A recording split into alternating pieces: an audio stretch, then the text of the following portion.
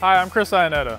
Let's talk about your batting stance. Just turn on a major league game and you'll see a million different stances. There's a few things that they all have in common. A lot of it is balance, rhythm, and timing. So for me, I had pretty much the same stance when I played. I had my balance that I found, which was keeping my feet about just over shoulder width apart. You know, when we want to be balanced, we don't want to be too far out front and we don't want to be too far behind us. We want to have our center of gravity over the balls of our feet, over the middle of our body.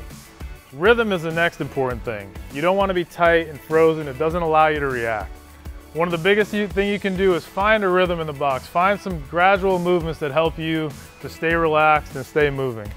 With all this, those all come together in timing. Timing is the ability to be on time with a fastball or off-speed pitch in order to make solid contact. When I used to try to put it all together, I'd get in my stance, I'd be in a balanced position, I'd rock back and forth slowly, waiting for the pitcher to start his delivery, and then when he came set, I was in a good position to begin attacking the baseball.